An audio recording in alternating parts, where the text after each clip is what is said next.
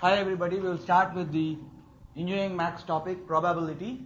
So just to give a start, the weightage of this topic in GATE will be roughly around, you can say around 5 marks, which is very important for one topic in maths. You are having a weightage of around 5 marks, and also this topic will indirectly help you in solving general aptitude topics also, problems related to general aptitude also.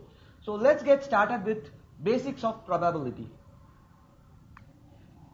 The reference material, a very good reference book would be Engineering Maths by Erwin Kreyszig.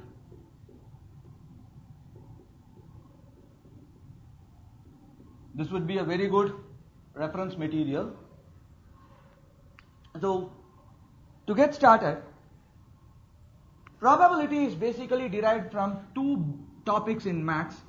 One topic is called set theory and the other topic is number system. So before going into probability, we will try to understand some basics of set theory and number system so that we can do a good justice to the discussion on probability. So going to the basics, a set is nothing but collection of objects. It can be a collection of numbers, it can be a collection of alphabets, it can be a collection of book, it can be a collection of fruits, it's a collection. Okay? So when we start with the basics here, let us say we have two sets called set A and set B.